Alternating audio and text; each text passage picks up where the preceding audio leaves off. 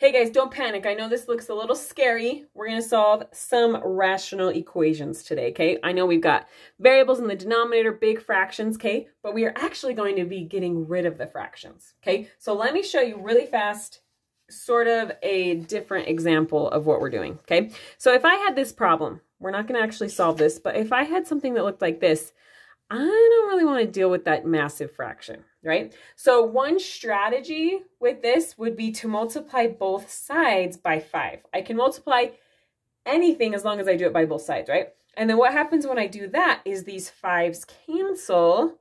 This becomes 50.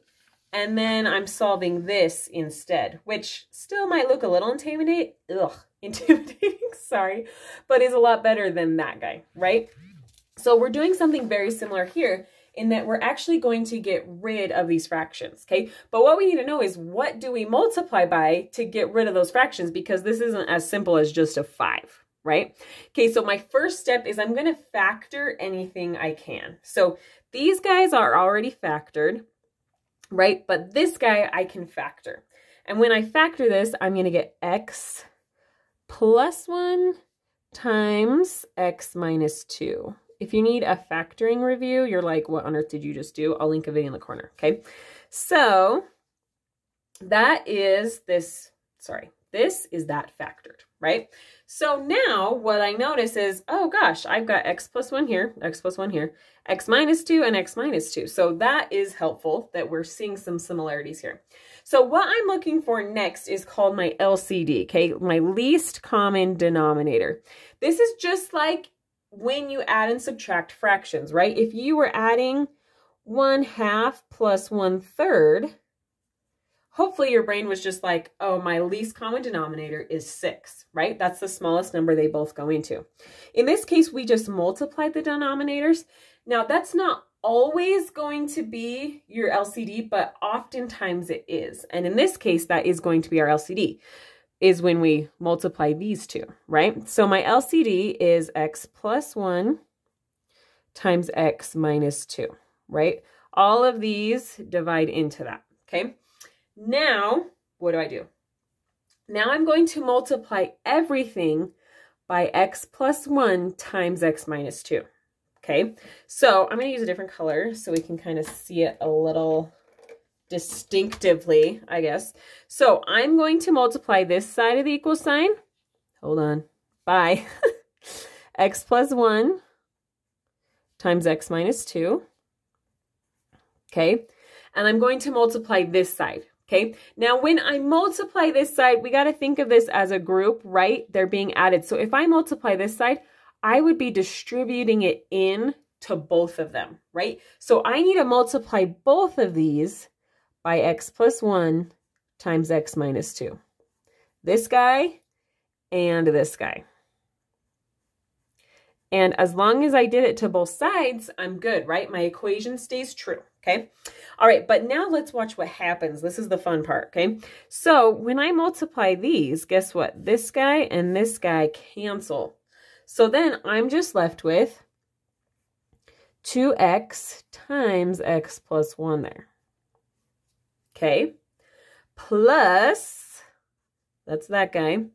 What happens when I multiply here is the x plus 1s cancel, right? So I'm just left with 3 times x minus 2. Okay, that looks a lot less scary, right? Like I can deal with that, right? All right, let's see what happens here. Guess what? X plus 1 cancels and x minus 2 cancels. What? So I'm just left with -9 over here. Okay, that is a lot better, right? I can do this. So I am going to first distribute the 2x in. So I end up with 2x squared plus 2x. Okay, then I'm going to distribute the 3 in, and I get plus 3x minus 6 equals -9. Okay, now I'm just combining like terms, right? So these guys are like terms. So I'm going to end up with 2x squared plus 5x minus 6 equals -9. Okay, now normally we're trying to get x alone, which we're still trying to do that, but I've got an x squared and an x, right? So we got to handle it a little bit differently. So what I'm going to do is try to get everything to one side and then see if I can factor that, okay? So I'm going to add 9 to both sides. And I end up with 2x squared plus 5x. Negative 6 plus 9 gives me plus 3. And we're now equal to 0, right? Which is what we wanted, okay? Now I'm going to see if I can factor this, okay? I'm just going to tell you what the factoring is. If you need a reminder on how to factor this, I'll link a video for you in the corner, okay? But when I factor this, I get x plus 1 times 2x plus 3, okay? We're still equal to 0. Do you see how now I don't have an x squared? So I'm feeling a lot better about life, right? Okay, so now I can set each of these equal to 0, okay? So I'm going to have x plus 1 equals 0 and 2x plus 3 equals 0. Okay, so then when I solve this guy, subtract 1 from both sides, I get x equals negative 1.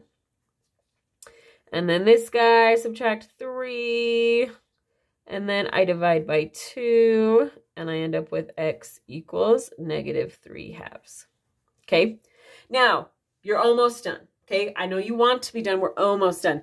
One other thing we have to do with rational equations, whenever we start with variables, I forgot the word. Whenever we start with variables in the denominator, we have to check for what are called extraneous solutions. Okay, I know that's a big word. Basically, what we're checking for is we cannot have denominators that equal 0, right? We don't deal with those. We don't, right? We don't like those at all.